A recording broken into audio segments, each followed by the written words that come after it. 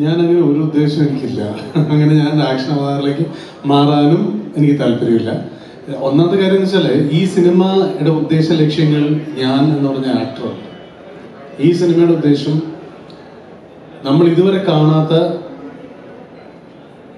ഒട്ടും എന്താണ് ഒരു പക്ഷം പിടിക്കാതെയുള്ള ഒരു രാഷ്ട്രീയ സിനിമ ചെയ്യുക, അത് മാത്രമാണ് ഉദ്ദേശം. അതിനപ്പുറം ഒരു താരമോ ഒരു നടനോ ഒന്നും എൻ്റെ വിഷയങ്ങളിൽ പെടുന്നു. അങ്ങനെയാണെങ്കിൽ ഞാൻ ഇതിനേക്കാളൊക്കെ എത്രയോ ഹാർഡ് വർക്കിംഗ് ആയിട്ടുള്ള ഒരു ആക്ടറായിരുന്നു. ഒരു കാലത്തും അതായിരുന്നില്ല. എനിക്ക് എല്ലാ കാലത്തും നല്ല സിനിമ ഉണ്ടാക്കുക എന്നുള്ളത് മാത്രമേ ഉണ്ടായിരുന്നുള്ളൂ.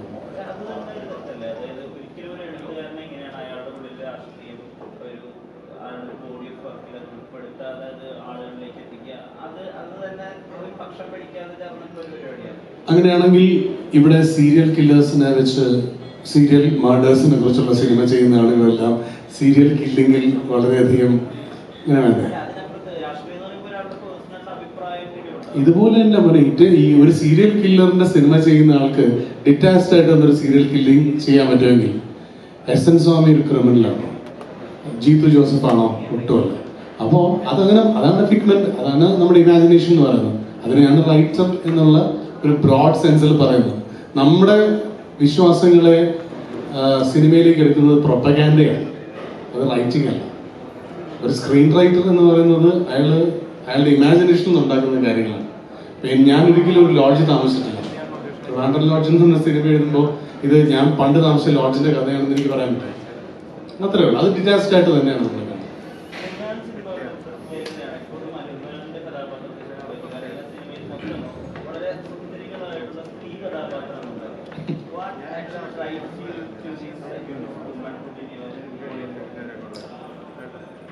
I believe every woman is beautiful. എൻ്റെ സിനിമയിലെത്തുമ്പോൾ ഞാൻ അവരെ അത്രയധികം എന്താണ് സ്ത്രീകളെ എല്ലാവരെയും സുന്ദരികളായി കാണുന്നതുകൊണ്ട് എൻ്റെ സിനിമയിൽ അവർ സുന്ദരികളാവുന്നു എന്നുണ്ട്. സുരഭി ലക്ഷ്മി ആണല്ലോ, അത് പത്മയിൽ സുരഭി ലക്ഷ്മി സുന്ദരിയാണല്ലോ, സുന്ദരി ആയല്ലോ. സുരഭി അതുവരെ ചെയ്ത് വെച്ച കഥാപാത്രങ്ങളെക്കാൾ സുന്ദരിയല്ലേ? അതിന് കാരണം ഞാൻ അവരെ എല്ലാം സുന്ദരികളായി കാണുന്നുണ്ട്.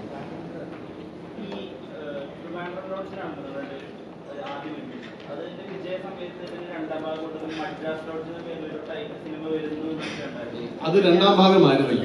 അത് മദ്രാസ് ലോഡ്ജ് എന്ന് പറയുന്നത് അത് ലോഡ്ജേ അല്ല, അതെന്ന് പറയുന്നത് മലയാള സിനിമയുടെ ബേസിലുള്ള മറ്റൊരു സിനിമയായിരുന്നു. അത് പഴയ ഉമാ ലോഡ്ജ് പോലത്തെ ഒരു ഇതിന് മദ്രാസ് ലോഡ്ജ് എന്ന് നമ്മൾ പേരിട്ടത്. അത് മലയാള എൻ്റെ ഒരു പെറ്റ് പ്രോജക്റ്റ് ആണത്. വരുമായിരിക്കും. അത് വലിയൊരു സിനിമയാണ്, വലിയ താരങ്ങളുള്ള വലിയൊരു സിനിമയാണ്. അത് അന്നത് പോസിബിൾ ആയില്ല. അന്നത് ചെറിയൊരു സിനിമയായിട്ട് ആലോചിച്ചു. പക്ഷെ അത് എഴുതി വന്നപ്പോൾ വളരെ വലിയ സിനിമയായി. ഇപ്പൊ ഈ മാറിയ സാഹചര്യത്തിൽ ചിലപ്പോൾ നമുക്ക് വലിയ രണ്ട് താരങ്ങളെ വെച്ച് ചെയ്യാവുന്ന ഒരു സിനിമ ആയേക്കാം. അത് ട്രിവാൻഡ്രം ലോഡ്ജിന്റെ സെക്കൻഡ് പാർട്ടല്ല. നിങ്ങൾ ട്രിവാൻഡ്രം ലോഡ്ജിന്റെ സെക്കൻഡ് പാർട്ട് ചെയ്യുന്നുണ്ട്.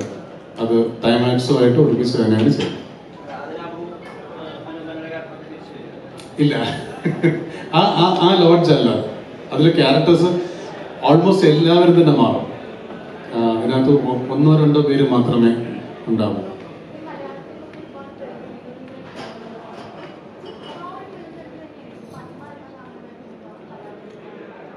പത്മ വളരെയധികം സാമ്പത്തിക ലാഭം ഉണ്ടായൊരു സിനിമയാണ്. ഞാൻ കുറച്ച് തിയേറ്ററുകളിലെ അത് സിനിമ റിലീസ് ചെയ്തിട്ടുണ്ടായിരുന്നു. പത്മ റിലീസ് ചെയ്ത് സാധാരണ ഒരു സിനിമ റിലീസ് ചെയ്യുന്നത് ഒരു 100-120 സെന്റേഴ്സിലാണ്. ഞാൻ 18 സെന്റേഴ്സിൽ എപ്പോഴും റിലീസ് ചെയ്തിട്ടുണ്ട്. അതൊരു ഏർബൻ ഓഡിയന് വേണ്ടി ചെയ്ത ഒരു സിനിമയാണ്. അത് ആദ്യം പ്ലാൻ ചെയ്യുമ്പോൾ അത് കോവിഡ് സമയത്താണ് നമ്മൾ ഷൂട്ട് ചെയ്യുന്നത്. അപ്പോൾ അതൊരു TV-യിലേക്ക് എത്തുന്ന സിനിമയായിരുന്നു, അതായത് OTT-യിലേക്ക് എത്തുന്ന സിനിമയായിരുന്നു. അത് ഇവിടുത്തെ ഒരു OTT പ്ലാറ്റ്ഫോം എന്നോട് ആ സിനിമ ചെയ്യണമെന്ന് ആവശ്യപ്പെടുകയും അങ്ങനെ ചെയ്തു തുടങ്ങുകയും ചെയ്തു. പക്ഷെ പിന്നീട് അതിൽ നിന്നും വളർന്നു. അപ്പോൾ അവരുമായിട്ടുള്ള ഒരു എഗ്രിമെന്റ് എനിക്ക് പൂർത്തിയാക്കാൻ പറ്റില്ല. അങ്ങനെയാണ് തിയേറ്ററിലെത്തുന്നത്. സോ അതുകൊണ്ട് എനിക്കത് ഞാൻ എന്താണോ സെറ്റ് ഔട്ട് ചെയ്ത് അതിനേക്കാൾ എത്രയോ വലിയ ലാഭമോ അല്ലെങ്കിൽ എത്രയോ വലിയ വിജയമോ ആണ് എനിക്ക് പത്രം.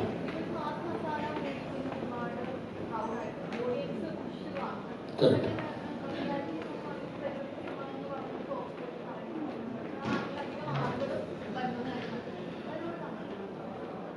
നല്ല സിനിമകൾക്ക് എല്ലാ കാലത്തും ആളുകൾ വരണമെന്നില്ല പൂർണ്ണമായും.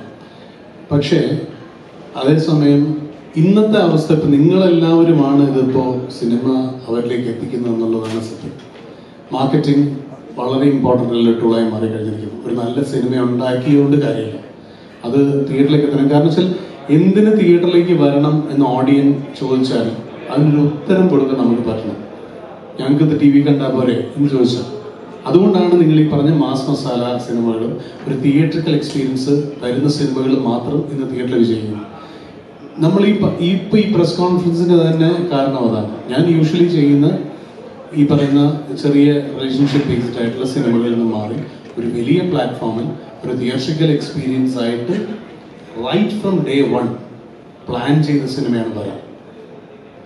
എൻ്റെ ഒരു സിനിമയ്ക്ക് ഞാൻ ഇത്രയധികം മാർക്കറ്റിംഗ് ചെയ്യാൻ ഇറങ്ങിയിട്ടില്ല. അതിന് കാരണം എന്ന് വെച്ചാൽ ഇത് ഓഫ്കോഴ്സ് എനിക്ക് ഇദ്ദേഹത്തിൻ്റെ ഒരു പ്രൊഡ്യൂസറിൻ്റെ രീതിയിൽ അദ്ദേഹം ഈ സിനിമയുടെ കൂടെ നിന്നതിന് this A give back that I have to. അദ്ദേഹത്തിൻ്റെ റവന്യൂ തിരിച്ചു വരണം എന്നുള്ളത് എൻ്റെ ആഗ്രഹമാണ്, ഞങ്ങളുടെ എല്ലാവരുടെയും ആഗ്രഹമാണ്. പക്ഷേ അതോടൊപ്പം തന്നെ ഈ സിനിമ ഒരു തിയേറ്ററിക്കൽ എക്സ്പീരിയൻസ് ആണെന്നുള്ളത് 100% ഉറപ്പാണ്. അതിൻ്റെ വിഷ്വൽ ഇതിലായാലും അതിൻ്റെ ക്യാരക്ടേഴ്സിൻ്റെ കാര്യത്തിലായാലും അത് നമുക്ക് നൽകുന്ന ഒരു പൊളിറ്റിക്കൽ സ്റ്റേജിങ് അല്ലെങ്കിൽ പൊളിറ്റിക്കൽ മിലിവിൻ്റെ കാര്യത്തിലായാലും സൗണ്ടിൻ്റെ കാര്യത്തിലായാലും ഗോപിയാണ് ഇതിൻ്റെ ആറാവ് ചെയ്തിരിക്കുന്നത്. I can easily say it's one of his best works. So അതുകൊണ്ട് എനിക്കിതെല്ലാവരും തിയേറ്റർ വന്ന് കാണാൻ അത്രയധികം ഞങ്ങൾക്ക് എല്ലാവർക്കും ആഗ്രഹമുണ്ട്.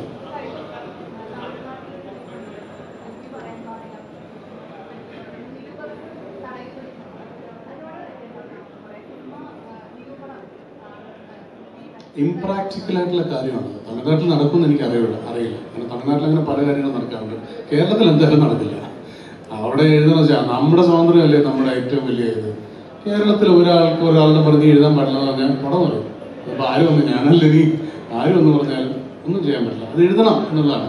പക്ഷെ എഴുതുമ്പോൾ കുറച്ചുകൂടെ എംപത്തറ്റിക് ആവാം എന്ന് എനിക്ക് തോന്നുന്നു.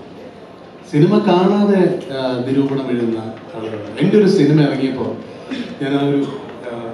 ഞാൻ അലിയടുത്തൊക്കെ പറഞ്ഞിട്ടുണ്ടോ, ഇവിടുത്തെ ഒരു പ്രമുഖ വാർത്താ ചാനലിൽ എൻ്റെ മേക്കപ്പ് മാൻ അവിടെ വർക്ക് ചെയ്യുന്നുണ്ട്. എൻ്റെ വർക്ക് ഇല്ലാത്തപ്പോൾ അവൻ അവിടെ വർക്ക് ചെയ്യുന്നുണ്ട്. അപ്പം അവിടുത്തെ ഒരു ആങ്കറിനെ മേക്കപ്പ് ഇട്ടുണ്ടെന്നപ്പോൾ അവരാണ് ഈ സിനിമ റിവ്യൂസ് പറയുന്ന ആൾ. അപ്പോൾ ഏതാ ചേച്ചി ഈ പടം ഉപയോഗിക്കണം? അത് മെഴുതിരി താഴെ എന്നുള്ള സിനിമയാണ്. അയ്യോ ഞാൻ വർക്ക് ചെയ്ത സിനിമ ചേച്ചി കണ്ടോ? ഞാൻ കണ്ടിട്ടൊന്നുമില്ല. റിവ്യൂ പറയാൻ പോകുന്ന ആളാണ്. എന്ത് പറയാൻ പോകുന്നത്? കൊല്ലാൻ പറഞ്ഞിട്ടുണ്ട്. ഇതാണ് അവൻ എന്നെ അപ്പം തന്നെ വിളിച്ചു ചോദിച്ചിട്ട് ഈ ചാനൽ ആരെങ്കിലും അറിയാമോ, ഇവരിങ്ങനെയാണ് പറയാൻ പോകുന്നത്. ഞാൻ പറഞ്ഞു മോനെ അവരെ പടം കണ്ടതാണ്. അവർ പടം കാണാൻ സമയമില്ല. കാരണം വെച്ചാൽ ഇവര് ഈ ഷൂട്ട് ചെയ്യുന്നത് 2:30-ക്കാണ്. അവിടെ 11-12 മണിയുടെ ഷോ കണ്ടിട്ട് അവരവിടെ എത്തില്ല. അപ്പൊ അവര് കണ്ടിട്ടില്ല. അവരെന്നല്ല അവിടെ ആരും കണ്ടിട്ടില്ല. എന്തിനാണ് ചെയ്യുന്നത്? അത് പൈസ കൊടുക്കാത്തത് കൊണ്ടാണ്. അത് എനിക്ക് മനസ്സിലാവുന്നില്ല. From where does that kind of journalism come from? അത് ക്രൂരത. അത് ചെയ്യാൻ പാടില്ല. ഒരു പടം കണ്ട് ഇഷ്ടപ്പെട്ടില്ലെങ്കിൽ നിങ്ങൾക്ക് എഴുതാം. അതിനുള്ള സർവ്വസ്വാതന്ത്ര്യവും നമുക്ക് എല്ലാവർക്കും ഉണ്ട്.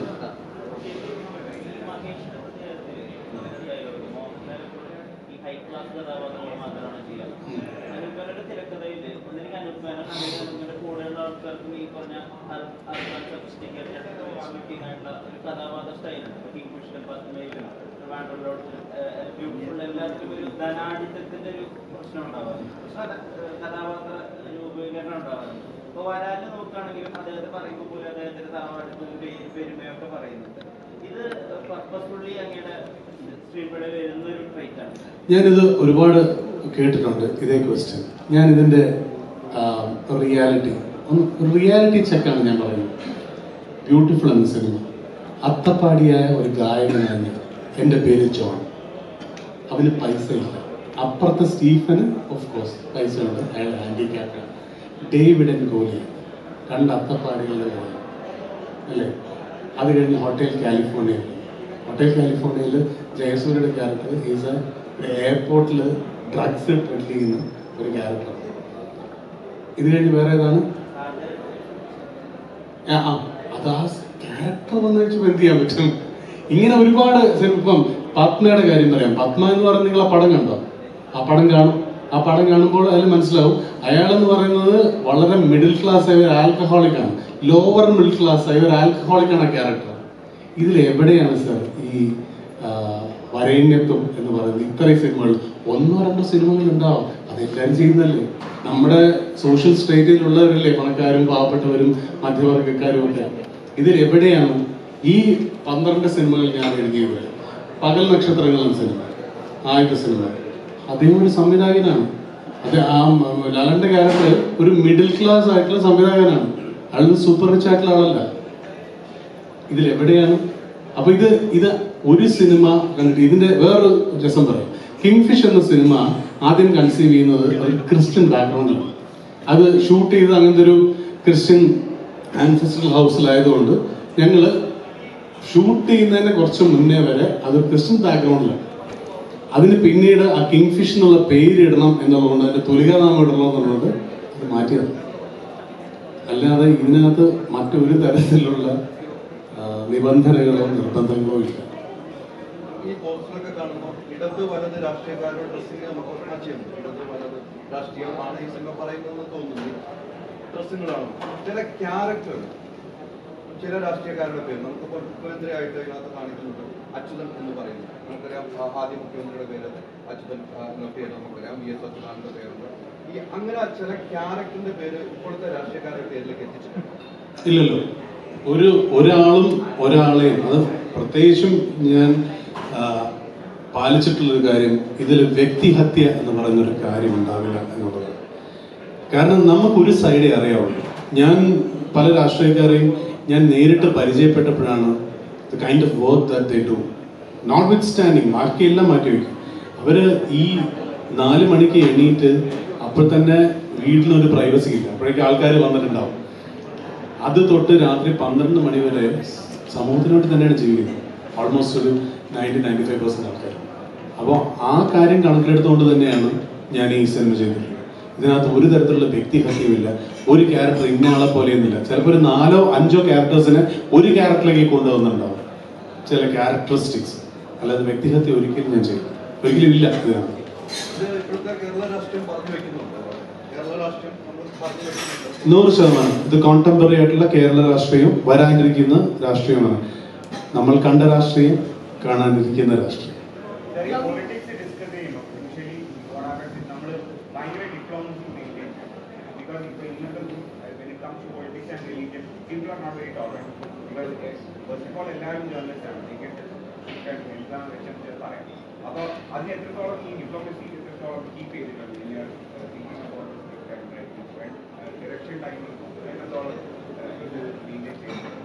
നമ്മൾ ഡിപ്ലോമാറ്റിക് ആവുന്നത് എപ്പോഴാണെന്ന് അറിയാമോ?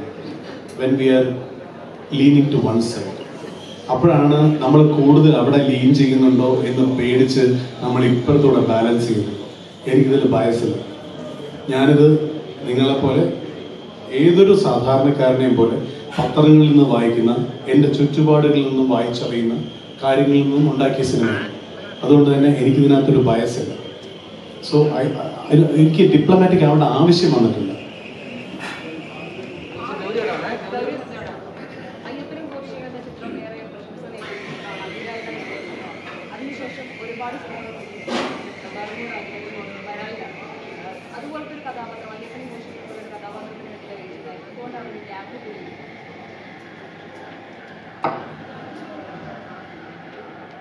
ഒരിക്കലും അയ്യപ്പനും കോശിയും എന്ന ക്യാരക്ടർ അല്ല ഞാൻ ചെയ്തേക്കുന്ന. ബർമോഡയിലെ ആണെങ്കിലും ഈ സിനിമയിലെ ആണെങ്കിലും അതൊരു ഡിഫറെൻ്റ് ആയിട്ടൊരു എക്സ്ട്രീം വേറൊരു ലെവലിൽ നിൽക്കുന്ന ഒരു ക്യാരക്ടറാണ്.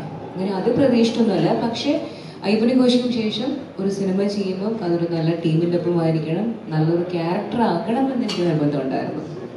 അപ്പോൾ ആദ്യം തന്നെ എന്നെ വിളിച്ചത് ടി കെ രാജകുമാർ സാറാണ്. എൻ്റെ ഇടയ്ക്ക് ഒരു 3-4 പ്രോജക്റ്റ് വന്നു. പക്ഷെ അത് എനിക്ക് അത്ര ഒരു ഇതായിട്ട് തോന്നിയില്ല. ചിലപ്പോൾ ക്യാരക്ടർ നന്നാവും, പക്ഷെ സിനിമ അത് എത്രത്തോളം ആളുകൾക്ക് എത്തും എന്നുള്ളൊരു സംശയം വരും. ചിലപ്പോൾ സിനിമ ഭയങ്കരമായിരിക്കും, പക്ഷെ ക്യാരക്ടർ ഈ പറഞ്ഞ പോലെ ഞാൻ എക്സ്പെക്റ്റ് ചെയ്യുന്ന രീതിയിൽ, അത് എൻ്റെ എക്സ്പെക്റ്റേഷനാണ്, അല്ലാണ്ട് അവർ നല്ല ക്യാരക്ടർ കൊണ്ടുവരാനിട്ടല്ല. അപ്പോൾ രാജീവ് സാറിൻ്റെ ബർമൂഡ വന്നു, അത് നല്ല ക്യാരക്ടറാണ്. അതിൽ നിന്നും അത് കണ്ണമ്മയിൽ നിന്നും എൻ്റെ ടോട്ടലി ഡിഫറെൻ്റ് ആണ്. അതിൽ നിന്നും എൻ്റെ ഒരു ഡിഫറെൻ്റ് ആണ് ഈ സിനിമയിലെ ഷാസിയ എന്ന് പറഞ്ഞ ക്യാരക്ടർ. അപ്പോൾ നല്ല സിനിമയുടെ ഭാഗമാകാന്നുള്ളൊരു കാത്തിരിപ്പുള്ളതാണ് ഞാൻ. പിന്നെ കോവിഡ് അല്ലായിരുന്നു, എല്ലാ ആൾക്കാരും 2 വർഷം വെയിറ്റ് ചെയ്യില്ല. കാരണം അയ്യപ്പനും കോശി ഇറങ്ങുന്നത് ഇറങ്ങിയ ഉടനെയാണ്. പടം ഭയങ്കര സക്സസ് ആയിട്ട് പോകുമ്പോഴാണ് കോവിഡ് വന്ന് ലോക്ക്ഡൗൺ ആവുന്നത്. ഫസ്റ്റ് ഒരു 21 ഒരു മിഡിലൊക്കെയാണ് ഞങ്ങൾ ബർമൂഡ ഷൂട്ട് ചെയ്യുന്നത്. അത് കഴിഞ്ഞ ഉടനെ ആ സെറ്റിൽ നിന്ന് നേരെ വന്ന് ഞാൻ ജോയിൻ ചെയ്യുന്ന വരാലിലാണ്.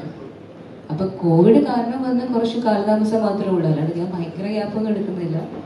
ക്യാരക്ടർ എന്തായാലും നിങ്ങൾ തിയേറ്ററിൽ കണ്ടു നോക്കൂ.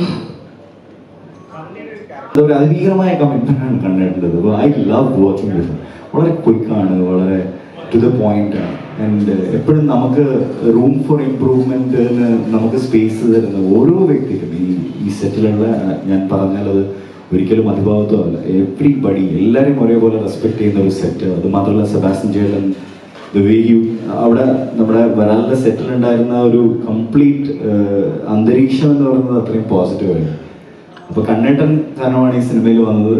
പക്ഷെ എനിക്ക് എൻ്റെ ഒരു സന്തോഷം എന്താണെന്ന് വെച്ച് കഴിഞ്ഞാൽ, എനിക്ക് അനൂപേട്ടൻ്റെ കൂടെ വരാലിന്റെ സമയത്ത് to have nice conversations with him. And ഭയങ്കര എന്താ പറയുക, ഭയങ്കര എന്റർപ്രൈസിങ് ആയിട്ടുള്ള ഒരു വ്യക്തിയാണ് അനൂപേട്ടൻ. അപ്പോൾ എന്നെ സംബന്ധിച്ച് ദിസ് എക്സ്പീരിയൻസ് ഇറ്റ് സെൽഫ്, അതിൽ തന്നെ I am very happy.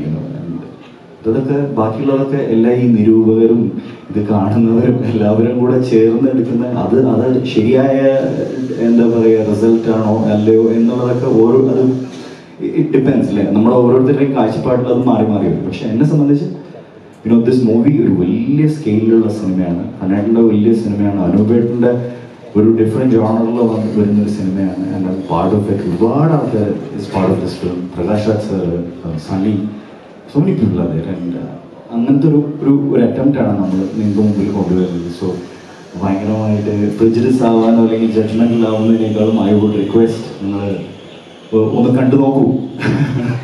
Thank you. Covid സമയമായിരുന്നു, കോവിഡ് സമയത്ത് അതായിരുന്നു 2 വർഷം പോയിരുന്നു. കണ്ണൻ സാറിനെ കൊണ്ട് വന്ന് ഈ കോവിഡ് സമയത്ത് ഏറ്റവും കൂടുതൽ സിനിമകളുണ്ടാകാതെ എങ്ങനെയാണ് ഈ പ്രൊഡ്യൂസർമാരെ കൈലേക്ക് ഇത് കയ്യിലേക്ക് എടുക്കലല്ലോ, അദ്ദേഹത്തിന്റെ അടുത്തേക്ക് വരികയാണ് ചെയ്യുന്നത്. ഇതെല്ലാം ഈ taking Q from what Adil Z, ചില മുൻവിധികൾ. ഇപ്പോ കണ്ണൻ എന്ന് പറയുന്ന പേരാണോ എന്ന് പോലും, കണ്ണൻ താമരക്കുളം പേരാണോ എന്ന് പോലും വിഷമിക്കുന്ന തരത്തിൽ അയാളെ നോവിച്ചിട്ടുണ്ട്. അയാൾ അത്രയധികം ഇൻസൾട്ട് ചെയ്തിട്ടുണ്ട്, ഹ്യൂമിലിയേറ്റ് ചെയ്തിട്ടുണ്ട് സോഷ്യൽ പ്ലാറ്റ്ഫോംസിൽ.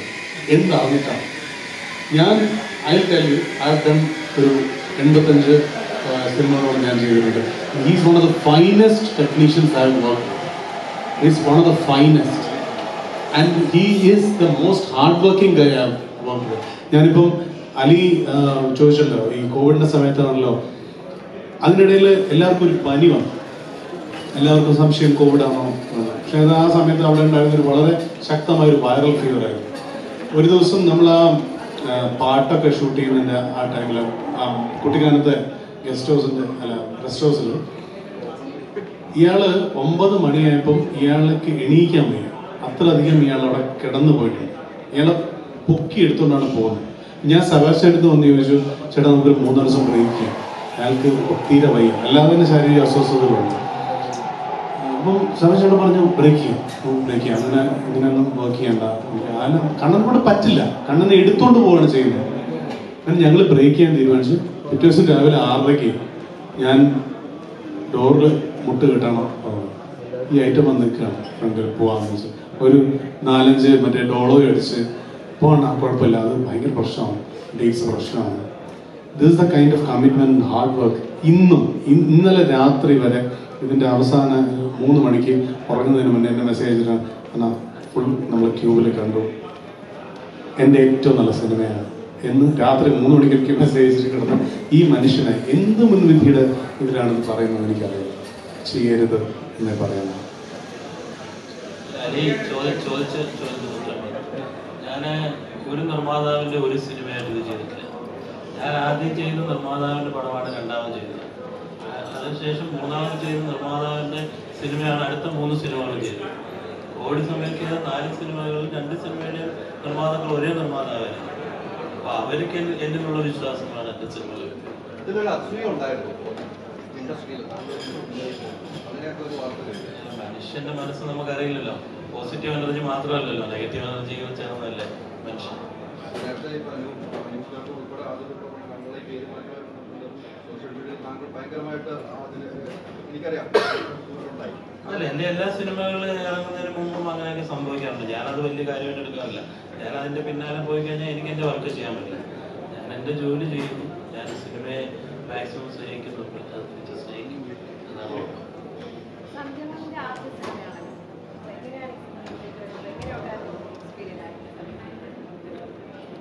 ആദ്യ സിനിമയാണ്.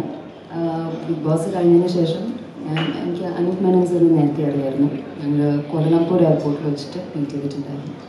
അപ്പോൾ ബിഗ് ബോസ് കഴിഞ്ഞിട്ട് ഈ call me to congratulate. And ആ സമയത്ത് ഇനി എന്താണ് പരിപാടി എന്ന് വെച്ചപ്പോൾ അപ്പോഴാണ് ഞാൻ പറഞ്ഞത് I would like to try out acting. അപ്പോൾ ഹി കോൾഡ് അപ്പ്. എനിക്കൊരു ഐഡിയ ഉണ്ടായിരുന്നില്ല, I am very new to the industry. പക്ഷേ ജസ്റ്റ് ഗോ, പ്രൊഡക്ഷൻ ടീം വിളിക്കും. അപ്പോൾ ഫസ്റ്റ് ഡേ ഈ പറഞ്ഞ നല്ല മുട്ടടിക്കുന്നുണ്ടായിരുന്നു. പക്ഷെ പുതിയ കംപ്ലീറ്റ്ലി ഒരു പുതിയ സിനാരിയോ ആണ്. സ്റ്റേജ് എക്സ്പീരിയൻസ് ഉണ്ട്, പിന്നെ ഒളി ക്യാമറ എക്സ്പീരിയൻസ് ഉണ്ട്. പക്ഷെ ഒരു ഡയറക്ടറിന് മുമ്പിൽ എന്താണ് എക്സ്പെക്റ്റേഷൻ എന്ന് അറിയില്ല. ഫസ്റ്റ് ഷോട്ട് കഴിഞ്ഞ് കണ്ണൻ സാർ എനിക്കൊരു ഷോട്ട് എടുത്ത് കാണിച്ചു തന്നിട്ട് അതിന് മ്യൂസിക് വരെ എഡിറ്റ് ചെയ്തിട്ട് കാണിച്ചു തന്നു. ഇതാണ് നിങ്ങളുടെ ഫസ്റ്റ് ഷോട്ട്. അത് കണ്ടപ്പോൾ ഇങ്ങനെയുണ്ട്, പൊളിയല്ലേ ഞാൻ തന്നെ. അപ്പോൾ that give me a lot of confidence. അപ്പോൾ അദ്ദേഹം പറഞ്ഞു ഇതാണ് ക്യാരക്ടർ, ഇതാണ് ഈ ഒരു ടെമ്പോ പിടിച്ചാൽ മതി. അപ്പോൾ നമുക്ക് ഭയങ്കര കോൺഫിഡൻസ് വരില്ല. ബിക്കോസ് നമുക്കറിയില്ല എന്താണ് ആ ഒരു പ്ലാറ്റ്ഫോമിൽ. ഇപ്പം ബിഗ് ബോസ് പോലത്തെ ഒരു പ്ലാറ്റ്ഫോമിൽ കയറിയിട്ട് എന്താണ് വെളിയിൽ വന്നതെന്ന് ഞങ്ങൾക്കൊരു ഐഡിയ ഇല്ല. പക്ഷേ this is A huge screen. അപ്പോൾ that give me a lot of confidence and ഭയങ്കര കംഫർട്ടബിൾ ആയിരുന്നു. അതായത് ഒരു ഡെബ്യൂട്ടാന്റ് കമ്മിങ് ആൻഡ് ഡൂയിങ് സംതിങ്. പക്ഷേ എനിക്ക് അങ്ങനെ ഒരു ഫീലിംഗ് വന്നേ ഇല്ല. Everybody on the set was and is. അതായത് ഇപ്പോൾ ഇവരെല്ലാവരും നമ്മളൊരു ഫാമിലി പോലെയാണ്. ഞങ്ങൾ ഭയങ്കര കമ്പനിയാണ്, നല്ല രസമാണ്. So that makes it even more എന്താ പറയുക enthusiastic for me to chase my further dreams. So I have to thank all of them for that.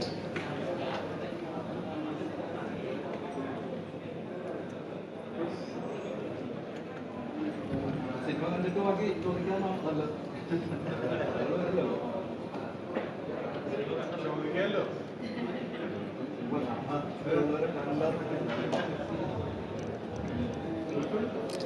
Cinema എന്തായാലും ഇതൊരു ഫുൾ പാക്ക് സിനിമയായിരിക്കും. ആറാറൊക്കെ എടുത്ത് പറയേണ്ടത് വലിയൊരു ജീവിതം പോലെ തന്നെ കുടുംബം പോലെ തന്നെ അത്രയും പ്രണയിച്ച് തന്നെ ഈ ആറാറായിരുന്നു. അതാണ് ലാഗുകളില്ലാതെ പോകുന്നത് എനിക്ക് വേണ്ടി ഒരു കണ്ടിട്ട് എനിക്ക് വേണ്ടി തോന്നിയത്. ഈ പ്രേക്ഷകരാണ് നോക്കുന്നത്, നിങ്ങളെല്ലാവരും സുഖമുണ്ടാകും, അങ്ങനെ തന്നെയല്ലേ കാണുന്നത്. എനിക്ക് തോന്നുന്നത് വരാൽ ഇഷ്ടപ്പെടാൻ പോകുന്ന പ്രേക്ഷകരെ കുറിച്ച് അല്ലെങ്കിൽ ഇഷ്ടപ്പെടാനിരിക്കുന്നവരെ കുറിച്ചൊന്നും നമുക്ക് പറയാൻ പറ്റില്ല. ഇത് ഞങ്ങളുടെ 100% ഇൻവോൾവ്മെന്റിലും സിൻസിയറിറ്റിയിലും ചെയ്ത ഒരു പടമാണ്. അതിൻ്റെ ഇൻറ്റൻറ്റുകളെല്ലാം തന്നെ വളരെ നോബിളാണ്, ഇൻറ്റൻഷൻസ് എല്ലാം നോബിളാണ്. കാരണം ഇതൊരു ബെറ്റർ ടുമോറോയ്ക്ക് വേണ്ടി, ഒരു ബെറ്റർ കേരള പോളിറ്റിക്ക് വേണ്ടി, ബെറ്റർ കേരള സ്പേസിന് വേണ്ടി, ഒരു പൊളിറ്റിക്കൽ സ്പേസിന് വേണ്ടി ഉള്ള ഒരു ആഹ്വാനമാണ് ഈ സിനിമ. നമ്മളിപ്പം നേരിടുന്ന പല വിവേചനങ്ങളും ഒക്കെ മാറ്റുകയും കുറച്ചുകൂടി ബെറ്റർ ആയിട്ടുള്ള സ്പേസിലാണ് നമ്മൾ അങ്ങോട്ടും ഇങ്ങോട്ടും ജീവിച്ചിരുന്നത്, നമ്മൾ അങ്ങോട്ടും ഇങ്ങോട്ടും ഡിപ്പെൻഡ് ചെയ്തിരുന്നത് എന്നുള്ളത് നമുക്കെല്ലാം അറിയാം. മേ ബി ഒരു 15 years ബിഫോർ നമ്മുടെ സുഹൃത്തുക്കൾ തമ്മിൽ തന്നെ, അല്ലെങ്കിൽ നമ്മുടെ അപ്പുറത്തും ഇപ്പുറത്തുള്ള വീട്ടുകാർ തമ്മിൽ തന്നെ ഉള്ളൊരു ബാന്ധവം കുറച്ചുകൂടെ ബ്യൂട്ടിഫുൾ ആയിരുന്നു. അതിൽ നിന്ന് എവിടെയൊക്കെയോ ചെറിയ വിള്ളലുകൾ, അതൊക്കെ വളരെ ഈസി ആയിട്ട് നമുക്ക് സിമെന്റ് ചെയ്യാവുന്ന, സീൽ ചെയ്യാവുന്ന വിള്ളലുകളും മുറിവുകൾ മാത്രമേ ഉള്ളൂ എന്നൊരു ഓർമ്മപ്പെടുത്തലും അതിനുവേണ്ടിയുള്ള ഒരു ആഹ്വാനവുമായിരിക്കും വരാൻ. ഈ വരാലിന്റെ ഏറ്റവും അവസാനമായിട്ട് ഇറങ്ങിയ പോസ്റ്ററിൽ ഹൈദരലിയുടെ ഫോട്ടോയൊക്കെ കാണാൻ സാധിക്കുന്നുണ്ട്. അപ്പോൾ അദ്ദേഹം ഇതിലൊരു കഥാപാത്രം ചെയ്യുന്നത് അതിനെക്കുറിച്ച് പറയാം. ഞാൻ പറഞ്ഞാൽ സിനിമ കണ്ട് തീരുമാനിക്കാം. ഹൈദരലി വിളിച്ച് പറഞ്ഞു, അഥവാ ആ പോസ്റ്റർ വന്നില്ലെങ്കിൽ എന്ന് പറഞ്ഞൊരു 3 കുത്തായിരുന്നു. ആ കുത്ത് പറയുമ്പോൾ ഇങ്ങനത്തെ ഡബിൾ മീനിങ് ഒരു സംഭവം ഡബിൾ മീനിങ് ആയിട്ടൊരു ഡയലോഗ് വന്നു. അതിപ്പോ ട്രോളുകളിൽ ഭയങ്കരമായിട്ട് നിന്നു. അങ്ങനത്തെ കുറെ ഡബിൾ മീനിങ് ഉണ്ടാവും അതിനകത്ത്. അതൊരു ഡബിൾ മീനിങ് ഇല്ലല്ലോ, അങ്ങനെ ഒറ്റ മീനിങ്ങേ ഉള്ളൂ. അതെന്തൊരു ഡബിൾ മീനിങ്? അല്ല, ഒരൊറ്റ മീനിങ്ങേ ഉള്ളൂ. അലിക്ക് എന്താണ് അത് ഡബിൾ മീനിങ് എവിടെ ഇരിക്കുന്നത്? അതിനകത്തൊരു സ്ട്രൈറ്റ് മീനിങ് അല്ലേ ഉള്ളൂ. അത് പറയുന്നത് അത്ര ജെന്യൂൻ ആയിട്ട് തന്നെയാണ് പറയുന്നത്. അല്ലേ, അത് ആ സിനിമ കാണുന്നത് മനസ്സിലാവും. ആ സിനിമ കാണും. നിങ്ങൾ ഇപ്പൊ കണ്ടത് ട്രെയിലർ അല്ലേ? ആ സിനിമ കണ്ടിട്ട് അതിനകത്ത് എന്ത് അങ്ങനെ ഗോപ്യമായി വെക്കേണ്ട ഒരു കാര്യവും സിനിമയിലില്ല. എല്ലാം സ്ട്രെയിറ്റ് ആയിട്ടാണ് പറഞ്ഞിരിക്കുന്നത്. അതേക്കുറിച്ച് ട്രോളുകളൊക്കെ വന്നപ്പോൾ കഥാപാത്രത്തിൽ എന്താണ് തോന്നിയത്? ട്രോള് വരുമല്ലോ, അതിപ്പോ എന്ത് വന്നാലും every publicity is good publicity എന്നുള്ളത് അതൊക്കെ വരും. അതൊന്നും പ്രശ്നമൊന്നുമില്ല. Let it come. എത്ര കേസുകൾ 150 അല്ലേ? 150 മേലെ വരും. അതാണ് ഇപ്പം ഞങ്ങളുടെ എല്ലാവരുടെയും ഏറ്റവും വലിയ സിനിമയും ഏറ്റവും വലിയ റിലീസുമാണ് വരാൻ. 170 തിയേറ്റേഴ്സ് സ്റ്റാർട്ട് ചെയ്ത് കഴിഞ്ഞു.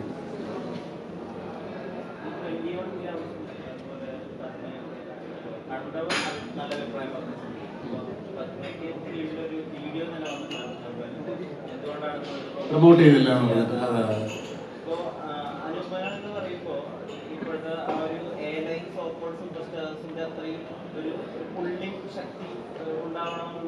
ഇല്ല.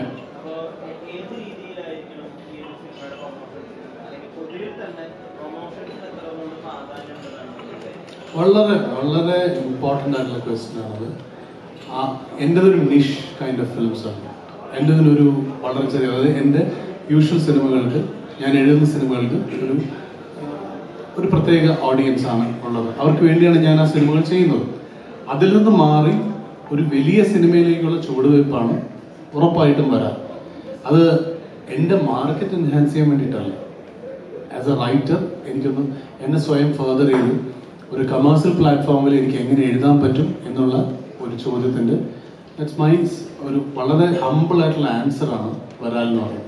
21 ഗ്രാംസും ഈ പറഞ്ഞ പോലെ എൻ്റെ കരിയറിൽ ഏറ്റവും അധികം ലാഭമുണ്ടായ സിനിമയാണ് 21 ഗ്രാംസ്. അത് മറ്റൊരു നിർമ്മാതാവായിരുന്നു, മറ്റൊരു ഡയറക്ടറായിരുന്നു. സോ നമുക്ക് എല്ലാ സിനിമകൾക്കും അങ്ങനെ എക്സ്പെക്ട് ചെയ്യാനും പറ്റില്ല. But I personally believe this is one great step forward as in വരാൽ. അത് കുറച്ചുകൂടി ബെറ്റർ ആയിട്ടുള്ള, അല്ലെങ്കിൽ ഒരു സൂപ്പർ സ്റ്റാറാണ് ഈ ക്യാരക്ടർ ചെയ്തിട്ടുണ്ടെങ്കിൽ 100% ഇതൊരു 150 ദിവസം പടമാണ്. സത്യമാണ് പറഞ്ഞത്. If it was A better, കുറച്ചുകൂടെ കമേഴ്സ്യലി വയബിൾ ആയിട്ടുള്ള ഒരു സൂപ്പർ സ്റ്റാറാണ് ഈ സിനിമ ചെയ്യുന്നതെങ്കിൽ 100% ബെറ്റർ സിനിമ ഓൾസോ. എന്താ സംശയം? ഉറപ്പായിട്ടും ഉണ്ട്. അത് നമ്മൾ ഒരു പടം അങ്ങ് ഇറക്കി വിട്ടാൽ അത് ആൾക്കാർ കണ്ടോളൊന്നും വിചാരിക്കാൻ പറ്റില്ല. Marketing, even the best of super stars has to market. You are seeing that. അല്ലെങ്കിൽ ഇല്ല. മലയാള സിനിമയിൽ ഇപ്പോൾ ഏറ്റവും വലിയ പ്രശ്നങ്ങൾ നടക്കുന്നത് ഈ കഴിഞ്ഞ ദിവസം നിർമ്മാതാക്കളുടെ യോഗത്തിലൊക്കെ മലയാള സിനിമയ്ക്ക് സിനിമ ഇറങ്ങിക്കഴിഞ്ഞാൽ പ്രൊഡ്യൂസർമാരാണ് ഏറ്റവും ബുദ്ധിമുട്ട്. കാരണം ഒരു ആർട്ടിസ്റ്റ് ഒരു പ്രൊമോഷന്റെ ഭാഗമായിട്ട് വരവ് പറയും. പല ആർട്ടിസ്റ്റിനും ഈ പ്രൊഡ്യൂസർമാർ പലതരം നിരന്തര പൈസയ്ക്ക് PR ചെയ്യുന്നത് അത് വേറെ ഒഴിവാണ്. താങ്കൾ ഡയറക്ടറാണ്, താങ്കൾ താങ്കളൊരു ആക്ടറാണ്. അത്തരം ഒരു പ്രവണത മലയാള സിനിമയിലാണ് ഏറ്റവും കൂടുതൽ. ബോംബെയിലൊക്കെ അതിൻ്റെ എഗ്രിമെന്റ് വരേണ്ട 10 ദിവസം പ്രൊമോഷൻ കഴിഞ്ഞ ശേഷം ബാക്കി എമൗണ്ട് നൽകി എഗ്രിമെന്റ് വരേണ്ട. അത്തരം ഒരു എഗ്രിമെന്റ് ഇപ്പോൾ മലയാള ഇൻഡസ്ട്രിയിൽ കൊടുക്കുന്നത്. ആ പ്രവണത എങ്ങനെയാണ്? ഒരു സിനിമ ചെയ്ത് കഴിഞ്ഞാൽ അവരുടെ സിനിമയാണ്, ഒരു ആക്ടറിന്റെ സിനിമയാണ്. അവരെന്തുകൊണ്ട് പല ആളുകളും 10 ദിവസം പോലും പ്രൊമോഷന്റെ ഭാഗമായിട്ട് വരുന്നില്ല? താങ്കളുടെ അഭിപ്രായം? വളരെ സിമ്പിളാണ്. രൺബീർ കപൂർ ഒരു ബ്രഹ്മാസ്ത്ര ചെയ്യുന്നു. അയാൾക്ക് 50 കോടി രൂപയാണ് അയാളുടെ പ്രതിഫലം എന്ന് പറയുന്നത്. ഈ 50 കോടി രൂപയിൽ അയാൾക്ക് ആ മാർക്കറ്റിംഗ് ടൈമിന്റെ എത്ര ദിവസമാണോ അതും ചേർത്തിട്ടാണ് ഈ റെമ്യൂണറേഷൻ പറയുന്നത്. ഇവിടെ നമുക്കൊരു റെമ്യൂണറേഷൻ എന്ന് പറയുന്നത് ഒരു വർഷം ഇവിടുത്തെ വലിയ സ്റ്റാർസിനെ വിടും. കുറച്ച് അതിന് താഴെയുള്ള താരങ്ങളെയൊക്കെ വെച്ച് നോക്കുമ്പോൾ അവരൊരു വർഷം 6 or 7 പടം കമ്മിറ്റഡ് ആയിരിക്കും. ഒരു സിനിമ കഴിഞ്ഞ് ഈ സിനിമ എപ്പോഴാണ് തിയേറ്ററിൽ വരുന്നത് നമുക്ക് ഒരു ഉറപ്പുമില്ല. ഇപ്പോൾ 21 grams സിനിമ കഴിയും. 21 grams കഴിഞ്ഞ് ഏകദേശം 8 മാസം കഴിഞ്ഞിട്ടാണ് ഉറപ്പായിട്ടും ചിലപ്പോൾ നമ്മൾ വെളിയിലായിരിക്കും. ഇപ്പോൾ കിങ് ഫിഷ് എന്ന് പറഞ്ഞ പടത്തിന്റെ റിലീസ് ഈ 16 വരുമ്പോൾ ഞാനിപ്പോൾ റിലീസിന്റെ തീയതി പ്രഖ്യാപിക്കുമ്പോഴേ അയ്യോ അവിടെ വേറൊരു പടം ഷൂട്ട് ചെയ്തുകൊണ്ടിരിക്കുകയാണ്, എങ്ങനെ വരാൻ പറ്റും? പക്ഷെ നമ്മൾ ആ സമയത്ത് ആ സോഷ്യൽ മീഡിയയിലും ഒക്കെ നമ്മളാവുന്ന എല്ലാ കാര്യങ്ങളും അവിടെ ചെയ്യുന്നു. വരാലിന്റെ എല്ലാ പ്രൊമോഷൻസും തീർത്തു വെച്ചിട്ടാണ് ഞാൻ ന്യൂയോർക്കിലേക്ക് പോകുന്നത്. ഇത് എല്ലാവർക്കും പറ്റുന്നതല്ല. ഞാൻ അധികം സിനിമ ചെയ്യാത്ത ആളാണ്. ഇപ്പൊ 8 or 10 പടങ്ങൾ ഒരു വർഷം ചെയ്യുന്ന ആൾക്ക് വേറൊരാളുടെ സെറ്റിൽ നിന്ന് ആ പ്രൊഡ്യൂസർ വിടുമോ? അങ്ങനെയൊക്കെയുള്ള ഇഷ്യൂ ഉണ്ട്.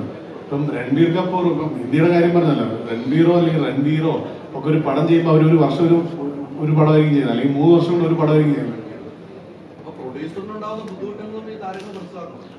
അല്ല, മനസ്സിലാക്കിയാലും മറ്റ് പ്രൊഡ്യൂസേഴ്സിന്റെ പടങ്ങളിൽ നിന്നല്ല ഇവര് വരേണ്ടത്.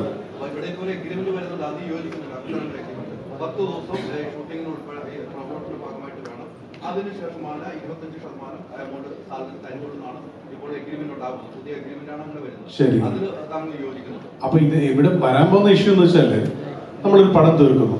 ഈ പടം വിവിധ കാരണങ്ങളാൽ ഈ സമയത്ത് ഈ 10 ദിവസം എന്ന് പറയുന്നത് എന്നാണെന്നും കൂടെ സ്പെസിഫൈ ചെയ്താൽ ഓക്കെയാണ് അല്ലേ? ഇപ്പൊ ഏപ്രിൽ ഒരു പടം തീരുന്നു, ഇത് പിന്നെ അടുത്ത ഏപ്രിലായിരിക്കും ഇതിന്റെ പോസ്റ്റ് പ്രൊഡക്ഷൻ കഴിഞ്ഞ് ഇറങ്ങുന്നത്. ആ സമയത്ത് ഇയാള് വേറെ ഏതെങ്കിലും സിനിമയിലായിരിക്കും, അതിനുള്ളിലായിരിക്കും. ചില ഇവിടെ തന്നെ ഉണ്ടാവില്ല, മറ്റ് ലൊക്കേഷൻസിൽ വിദേശ രാജ്യങ്ങളിലായിരിക്കും. ഇതെങ്ങനെ പോസിബിൾ ആയിട്ടുള്ള കാര്യമല്ല. കാലാവധി എഗ്രിമെന്റ് ആവാം. പക്ഷെ അതുപോലെ തന്നെ ഇവരും ഇപ്പുറത്തോട്ടും ഈ പറയുന്ന നിർമ്മാതാവ് ഒരു 40 ദിവസത്തിൽ പകരം 50 ദിവസം ചോദിക്കുമ്പോൾ അതിന് തത്തുല്യമായ വേതനം അവരും ചോദിക്കുമായിരിക്കും തിരിച്ചു. അതിനൊരു വയാ മീഡിയ വന്നാൽ നല്ലതാണ്. കാരണം മാർക്കറ്റിംഗ് ഇല്ലാതെ ഇന്നൊന്നും നടക്കില്ല. അല്ല, അത് ഏകീകരണം വേണ്ടത് ചിലപ്പം അതിന് സമ്മതിച്ചേക്കാം. നമ്മളിപ്പോ ഒരു 10 ദിവസം ഇതിന്റെ കൂട്ടത്തിൽ കൊടുക്കാതെ നമ്മൾ സമ്മതിച്ചേക്കാം. പക്ഷെ ആ 10 ദിവസം എപ്പോഴാണെന്ന് പറയാതെ നമുക്ക് ഒരിക്കലും വെയിറ്റ് ചെയ്യാൻ പറ്റില്ല. എന്തോ ക്വസ്റ്റ്യൻ ഉണ്ടായിരുന്നു?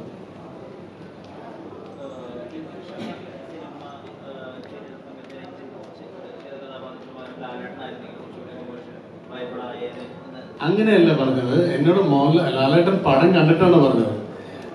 കിങ് ഫിഷ് കണ്ട് ലാലേട്ടൻ പറഞ്ഞു ഞാൻ ചെയ്യായിരുന്നു രഞ്ജിത്തിന്റെ റോൾ എന്നാണ്. നമ്മൾ നടന്നു തന്നെ ചേട്ടാ, അതിൻ്റെ ഇടയിൽ എങ്ങനെയാണ് നടക്കാം. അതുപോലെ പൃഥ്വി എൻ്റെ അടുത്ത് ഈ പടം കണ്ടിട്ട് പറഞ്ഞു അനൂപിന്റെ റോൾ ഞാൻ ചെയ്യായിരുന്നു. ബെറ്റർ ആയിരുന്നേനെ ഉറപ്പായിട്ടും. അങ്ങനെയില്ലായിരുന്നു, ഇല്ലായിരുന്നു, അതില്ലായിരുന്നോ?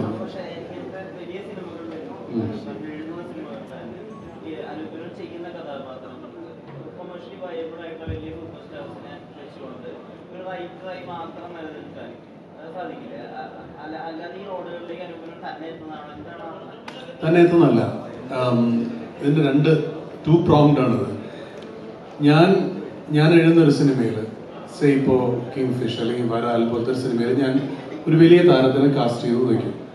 എൻ്റെ അടുത്ത 1.5 വർഷം ഇതിലേക്കായി. ഇതിനൊക്കെ ഞാൻ 5 സിനിമകൾ അഭിനയിക്കുകയോ മറ്റ് സിനിമകൾ എഴുതുകയോ ചെയ്യും. ഈ 5 സിനിമകളാണ് ഇന്ന് അത്യാവശ്യം അന്നം എനിക്ക് വീട്ടിലെത്തിക്കാൻ പറ്റുന്നത്. അത് ആക്ടിംഗ് ആണ് ഏറ്റവും ലാഭകരമായിട്ടുള്ള, ഏറ്റവും ലുക്രേറ്റീവ് ആയിട്ടുള്ള പ്രൊഫഷൻ. അപ്പൊ എനിക്കത് ചെയ്യാൻ പറ്റില്ല.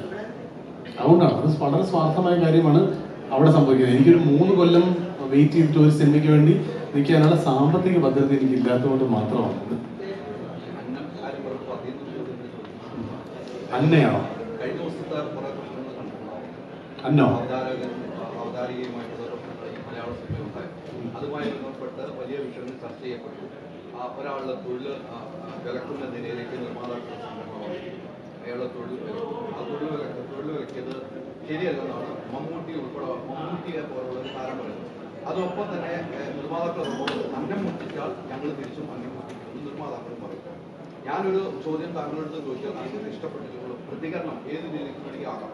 ഒരാൾ ചീത്ത വിളിച്ചുകൊണ്ട് പ്രതികരണം നടത്തുന്നത് ശരിയാണ്, അത് തെറ്റ് തന്നെയല്ല കുഴപ്പം. അതോടൊപ്പം തന്നെ ഒരാൾ അന്നം മുട്ടിക്കുന്ന പരിപാടി വിലക്കാൻ ഒരു സംഘടനയ്ക്ക് ഒരു താരതമ്യം കഴിയും.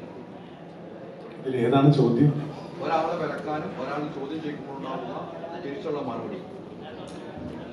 ഇതിന്റെ നൈതികതയാണ് ചോദിക്കുന്നതെങ്കിൽ, അതായത് ഇപ്പോൾ ഒരു സംഘടനയ്ക്ക് ഒരാളെ വിലക്കാൻ ആ സംഘടനയുടെ എന്താണ് ഒരു നിയമാവലിയിൽ അതിനുള്ള പ്രൊവിഷൻ ഉണ്ടെങ്കിൽ വിലക്ക് ഏർപ്പെടുമോ എന്നുള്ളത് നമ്മുടെ ഈ ജനാധിപത്യത്തിൽ ചോദിക്കേണ്ട കാര്യമാണ്. ഒരു നമ്മുടെ ഒരു എന്താണ് റൈറ്റ് ടു ലിവ് എന്ന് പറഞ്ഞിട്ട് നമ്മുടെ ഭരണഘടനയിലൊരു ഇതുണ്ട് അല്ലേ, ജീവിക്കാനുള്ള അവകാശം. അതിൽ പെടുന്നതാണ് റൈറ്റ് ടു ജോബ്സ്. അത് ചെയ്യാൻ പറ്റില്ല. വിലക്കൽ എന്നൊരു കാര്യം, വിലക്ക് നടപ്പാവോ എന്നുള്ളത് നെക്സ്റ്റ്. പിന്നെ ഒരു ചോദ്യം ചോദിക്കുന്ന ഒരു ചോദ്യകർത്താവ് ഒരു ചോദ്യം ഒരാളോട് ചോദിക്കുമ്പോൾ അതിൽ നിന്ന് നമ്മൾ മനസ്സിലാക്കേണ്ടത് ആ മനുഷ്യന്റെ അപ്ബ്രിംഗിങ്, ആ മനുഷ്യന്റെ വിദ്യാഭ്യാസം. അത് ഒരു എന്താണ് കോളേജിൽ പോയിട്ടോ സ്കൂളിൽ പോയിട്ടുള്ള വിദ്യാഭ്യാസം, വിദ്യ എന്ന് പറഞ്ഞ അറിവ്, ആ സ്റ്റാൻഡിങ് ആണ് അയാളുടെ ചോദ്യത്തിൽ നിന്ന് മനസ്സിലാക്കുന്നത്. നേരെ തിരിച്ച് ആ ഉത്തരത്തിലും ഇതേപോലത്തെ വിദ്യാഭ്യാസത്തിന്റെ ഒരു അംശം ഉണ്ടാവണം അല്ലേ? അതാണ് എൻ്റെ ഉത്തരം. Okay, thank you so much. So October 14 വരാലെത്തുന്നു. നമ്മളെ ഒരു അവകാശവാദം പറയുന്നില്ല, ഒരു തിയേറ്റർ എക്സ്പീരിയൻസ് ആണ്. Please come to theatres. Thank you.